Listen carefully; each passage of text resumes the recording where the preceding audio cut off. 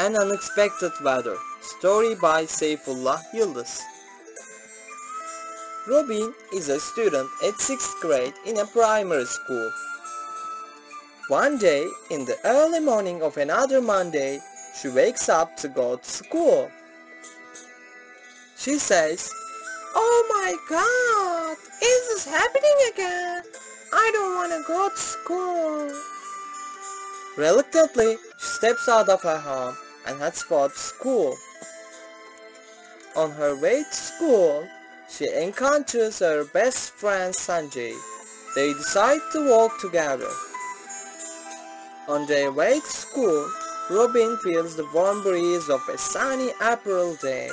She says, "Oh, what a wonderful day! It is sunny and hot there. I feel so happy."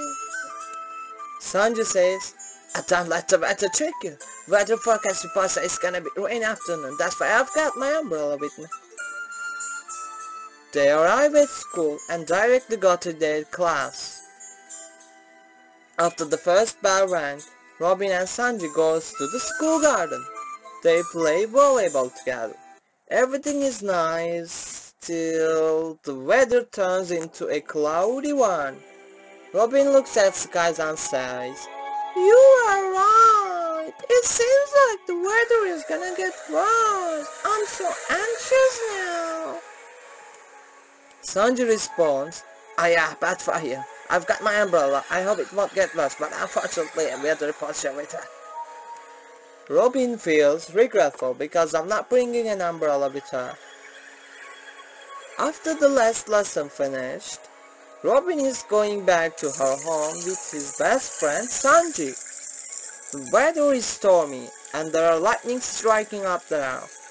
She sighs, "Thank you, Sanjay, for sharing your umbrella with me." "It doesn't matter to me. My home is on your neighbor's street," Sanjay responds. Then Robin says, "Oh, that's nice. So, how do you feel in this weather?" He says, "I feel so sad because I was planning to go out and play football with my friends, but unfortunately I'm not gonna be able to do so. What about you? How do you feel?" "Well, I feel so scared because there are a lot of lightning striking up there," she said by hugging her friend. Sanjay says, "Don't worry, I'm here with you." They finally arrive at Robin's home. They say goodbye to each other. Then Sanjay goes his own way to home and Robin steps in her home. She's a moody abbot.